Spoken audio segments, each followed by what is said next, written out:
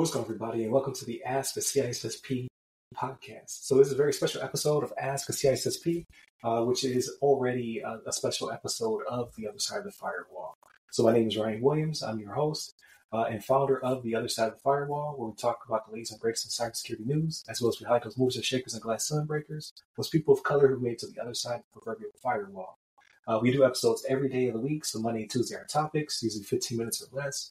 Wednesday's discussion, usually we talk about either something that just happened in the world of cybersecurity, or we kind of take a deep dive into diversity and inclusion within the field, because there's a pretty severe lack of diversity and inclusion. And then Thursdays, being Ask a CISSP is usually when I sit down with someone who's either in the C-suite or C-level position, who is adjacent to cybersecurity and is kind of giving a hand up to those trying to break in, or someone who is trying to break in and just trying to help them on their journey.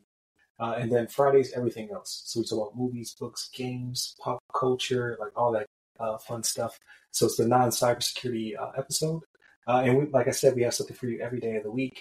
However, this one's a little bit different because it's the long weekend, right? It's Memorial Day weekend when I'm recording this, and I've been playing with GPTs. And I'm super excited to show you how you can make a simple GPT, and then how it can be turned up a notch. So stay tuned for all of that, right? So I'm going to take you through the 4 steps of how to build it and how to basically optimize it. And then we're going to show you how you can level up your GPT to do some special things as well.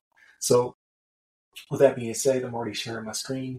Hopefully you can see it. So I have ChatGPT Plus. There's several different versions of ChatGPT, so we're going to get to that as well. But basically what I'm going to do is show you how to build your own GPT, 4 simple steps. Obviously, AI is becoming a powerful tool, right? I always say that it still has to be people behind the scenes using it, but it's better chisel than we've had in the past. So as opposed to using it as a glorified search engine, I use ChatGPT, and you should as well, to act as an assistant, a copywriter, editor, or even a specialized version of yourself to handle those mundane tasks that you don't have to bother with any longer. You can focus on the big picture. So before we get started, what is a GPT? So GPT stands for Genitive Pre-trained Transformer. It's an AI model developed by OpenAI designed to understand and generate human-like text. Once built, your GPT can complete tasks based on simple instructions that you can refine over time. Imagine how much your quality of life could improve if you could focus on the big tasks as opposed to all of the prep work that goes into it. So that's why it's time for you to build your own GPT. It is very simple, no coding necessary.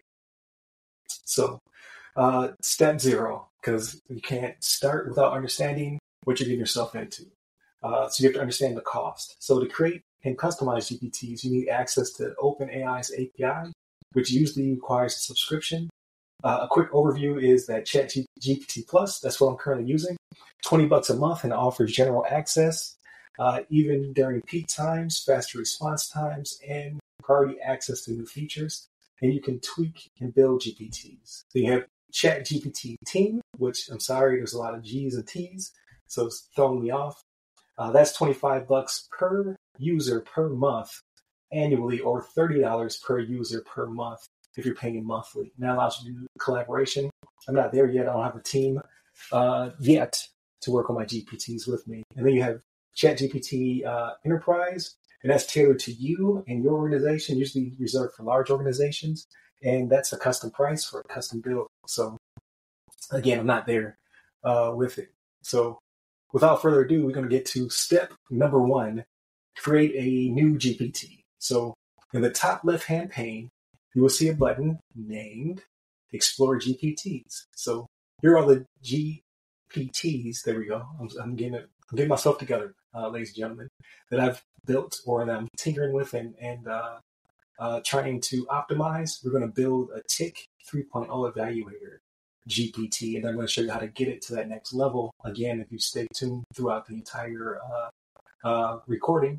And with that being said, so what is TIC? TIC is the Trusted Internet Connections 3.0, which is a standard that's being rolled out through the Department of Defense, federal government, things of that nature, in order to better secure your your network environment. So I'm an analyst within the GRC space, which is government risk and compliance, as well as a consultant in cybersecurity.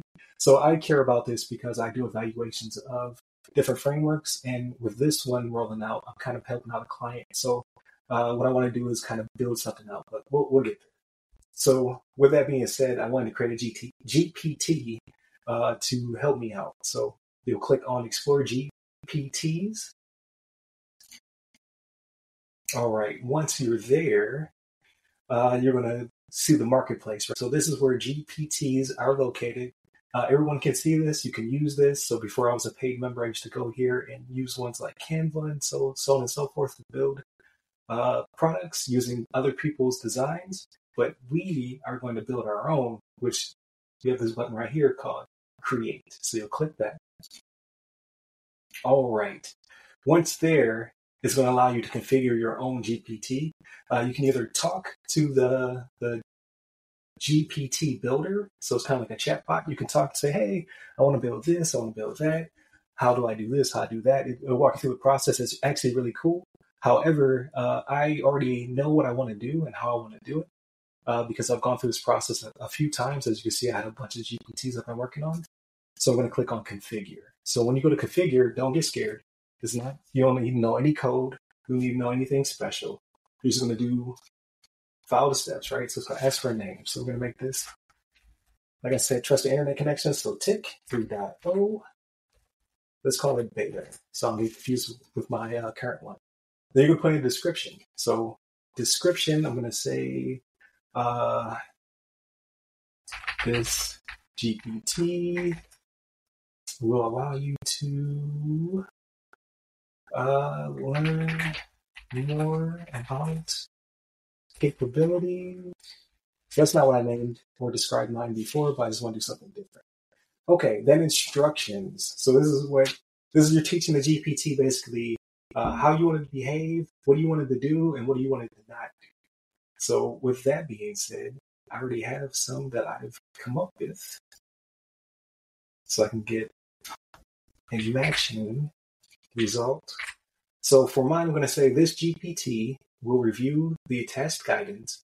It will then read each of the capabilities and generate questions with examples for each use case specific guidance to test if the organization meets all TIC 3.0 guidance. Expect the input to be the title of the capability, and you will provide example questions as the output. So I told it what it's designed to do. I told it what I expect the inputs to be and what I expect the outputs to be. So now with that, you can build conversation starters. So for me, I will put in some terms, right? Least privileged. Don't make fun of me for not knowing to spell. That's why I have autocorrect. Let's see. Identity access management will be another one. And the third one, let's go with break and fix, because I know that's also a term. So now that we have some conversation starters, you saw them pop up over here. So this is your preview pane. So as you build here, you'll start to see things populate on the right-hand side for your testing. And then knowledge. So you're going to upload files that will be helpful for it to be able to access. So you can either have it just access the internet, which I don't do to a certain extent. Like I limit that. I want to give it as much of the approved source documentation as possible. It just helps me to make sure that all my stuff is sanitized, that it all meets the proper guidance, and it's not being polluted by whatever the internet churns out. So with that being said, I'm going to attach some guidance. In the knowledge field, you're going to want to upload files that help you with basically, it's a repository for where you wanted to pull information. So I like to have governed, approved documentation in these models that I'm creating, so that way it's not being polluted by junk off the internet. This is what's been approved by CISSP, this is what's been approved by NIST, and what it says is cybersecurity and information security agency. They're going to be my trusted source for this material. I'm going to go to upload files. I'm going to start uploading those files. So I have the guidebook. I'm going to put that in there. I have one of the use cases. I think this traditional use case, I'm going to put that in there. Let's see what else I have. I have cloud case, office case, put those in there as well. I think it should be good for now. So I'm going to take those as my knowledge. I'm going to leave the capabilities as they are. So web browsing, I still want to be able to search the web. DALI image generation, I still want to create images if I so feel those are important. I don't need to do code interpreter right now. So if I had like CSV file or something like that, I want to make Excel, I can add that as well. And then when you create new actions, that's you create actions outside of ChatGPT. I have a name, I have a description, I have instructions, I have my conversation starters just to help the user know kind of what to do. And then I have my knowledge. So I'm going to go ahead and click release privilege and see what it spits out. As you can see, it is giving me exactly what I wanted. So it's giving me the general questions, it's giving me examples, and it's doing it per implementation. So you have the technical implementation, you have the access reviews and audits, you have training and awareness, you have incident response, continuous improvement. Like, it's giving me a lot of really good stuff. And then it says, by addressing these questions, the organization can demonstrate its adherence to TIC 3.0 least privilege guidance. So it's already doing what I wanted to do, but at the simplest form. Like, I wanted to be able to reference the material that I gave it, which I did in real time. And then I wanted to be able to produce questions that I can use in my checklist, as well as the client or the user can use to help them to provide the proper evidence per control, per capability, so on and so forth. And then it's also giving examples. So again, this is very simple GPT, and it's already doing what I asked it to do. All right, so that was us testing it out. So now optimizing, right? So tinkering. So now that we know it works, you can go ahead and create and save it. So I'm going to go and create. Here you can choose how you want to share it. So only with yourself. You don't want to share it with anyone else. Anyone with a link, I highly encourage this. It's good to give it to your friends and say, hey, break it. Like, let me know what critiques and feedback you have, constructive criticism, and let me know what I missed. And then there's a store. You can give it to the world. I would wait till after you make sure you understand how it works appropriately. So I click anyone with the link, hit save. It's currently saving. All right, and now I have a link to give to other people so they can test out my GPT. And then you click View GPT, and then boom, there it is. So now it exists. So with that being said, we now have the GPT, we created it, we named it, we did all that good stuff. It works, we've tested it. And now we want to take it up a next level. So that's why I want you guys to continue to watch the video, because now I can show you how to evolve your GPT.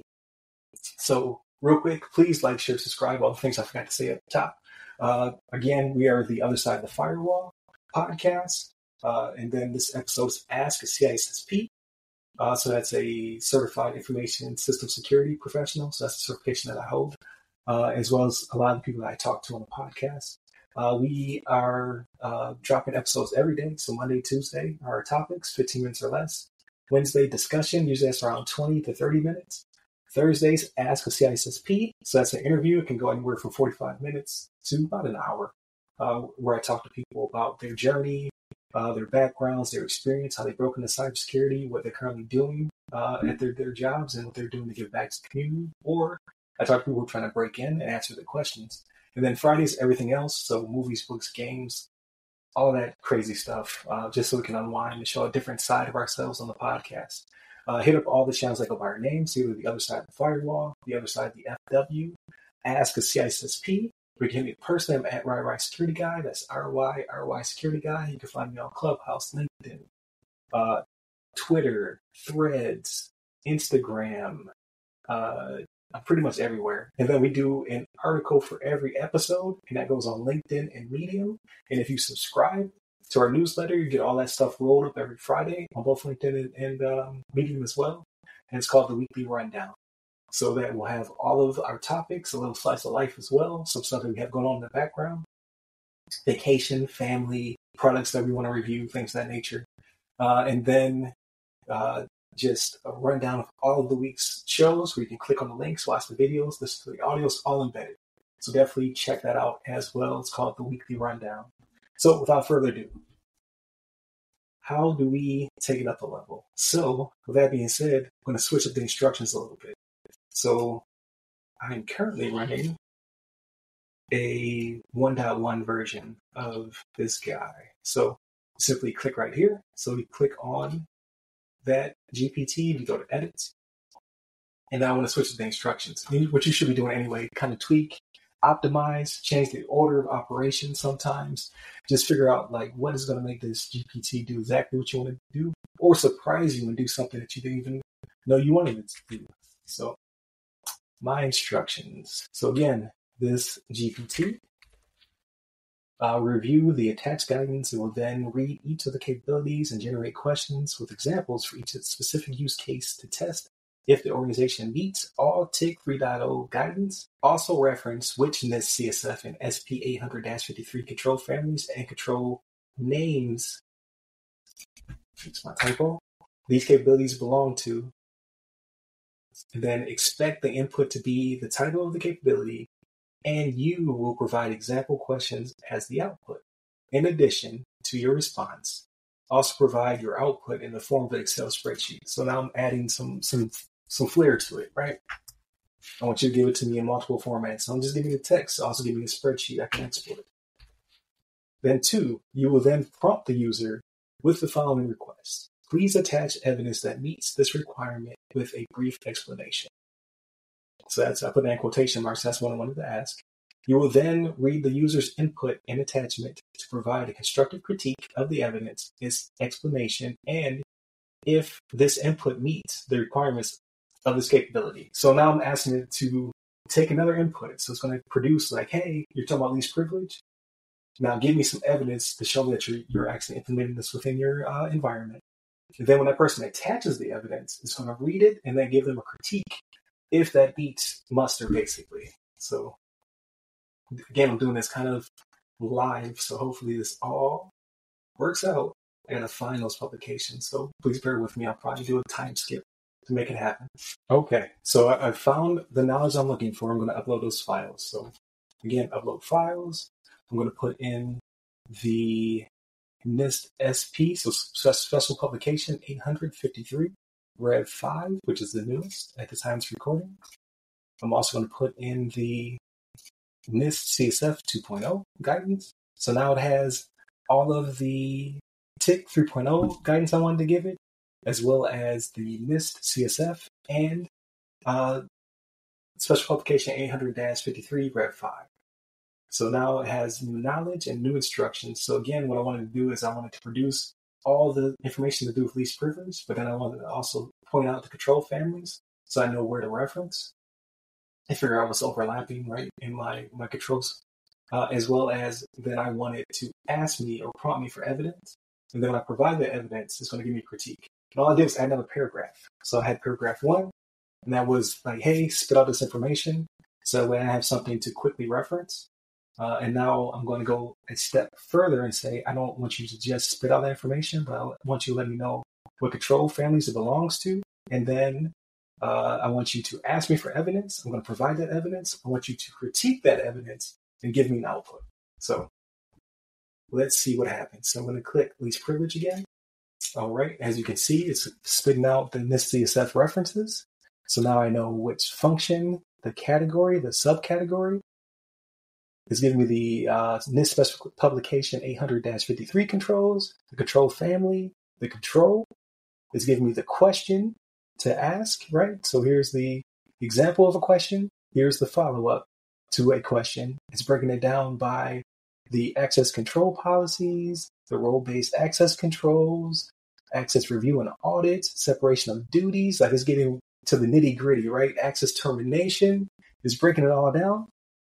It then gives me a spreadsheet, which is awesome. So that spreadsheet then breaks it down further.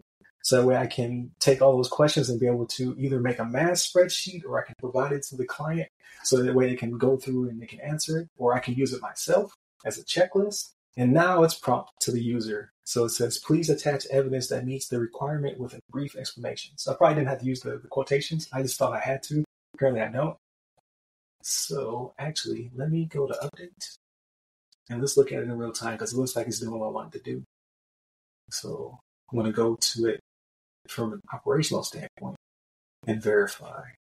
Okay, so I can have a link to share if I wanted to. I'm going to go view my GPT. Click least privilege again. It should spit out something very similar to before. Okay, so slightly different, but it's still breaking it down. Oh, the format changed a little bit. Okay, so that's interesting. So I'm gonna have to put in a line to tweak it to make sure it's always following the same format. But this also works. So this is good to show that it changes slightly. So I'm gonna have to go back in there and try to standardize it, because I don't like to be surprised, right? I want it to be consistent every single time. But again, for 2 paragraphs, this is not bad. So it has the examples with the functions, the control families and names, the examples of least privilege capability with questions and examples of the type of evidence you can provide. It gives me a spreadsheet that I can probably tweak to make it actually spit out the spreadsheet. And then attach evidence. So I'm going to upload some evidence. So some least privileged evidence I created through GPT, actually. So least privileged evidence. Let's see what it critiques, what it says. So constructive critique. Oh, it's pretty good. So of the evidence I provided, right, it goes through and is like, okay, frequency of access reviews. So it says the evidence quarterly access reviews are conducted with some discrepancies noted, but not always rectified within the month. Its critique. Quarterly reviews are a good practice, but the failure to rectify discrepancies promptly is a significant concern. Immediate corrective actions should be implemented to ensure least privilege compliance. So that's amazing. So it's reading the evidence that was provided, and it's giving me a critique of that evidence, and then how I should fix it, or why it's bad. So here's some recommendations for improvement. So immediate rectification of discrepancies. So implement procedures to ensure that any discrepancies found during access reviews are rectified immediately. So it's actually going into the source, and then it's comparing it to the evidence I was giving it, and it's spitting out some actual critique and how to fix that or improve that. Automated provisioning and deprovisioning. So it says use automated tools to manage user access provisioning and deprovisioning to reduce delays and errors. So let's see automated provisioning, deprovisioning. What do they like about that? Provisioning, evidence, manual processes relying on supervisor's approval, not automated. Critique, manual processes are prone to human error and delays. Implementing automated provisioning processes with supervisory oversight can enhance efficiency and accuracy. So again, really good. It's been out some really good stuff. I really do appreciate it. So it says evidence that addresses the identified gaps and improvements needed a brief explanation of the measure taken. So, okay, it's asking for an input. So I also put in there that it would take your input as well as your evidence. So you can actually type up. I guess you can. In this case, it would be like, this is what this evidence is and why it's this way. And I can look at the evidence so you can see I'm not bluffing here. Least privilege evidence. So here is the evidence. So this was basically me answering questions, right? So I knew some of the questions I was going to ask, and then I provided evidence. So this is how we did it. So I did an export of the questions, and then I filled in what my justifications were and what we did. So in the future, right, when I do a 2.0 of this, I wanted to be able to better discern the information I'm giving it. Because right now, if I just give it any evidence, it's going to break it down and look at it, but it's not necessarily stop me from giving evidence that isn't part of that capability. This is going to critique the evidence I give it, and now I want to make more detailed associations. So that'll be the 2.0 version. But I just wanted to do a quick recap and rundown of what I did, right? So in this, I created the chatbot. Let me go back to Edit GPT. So I gave it a name, I gave it a description, I gave it instructions, which will be in the description of this video. I gave it some conversation starters. I then gave it knowledge, right? I took real source material, so that way it didn't get jumped from the internet. So that way it knew, they already had a repository of knowledge, so that way it could actually access that knowledge, provide detailed questions, detailed examples, and then critique the evidence that it was given, which was in the second part.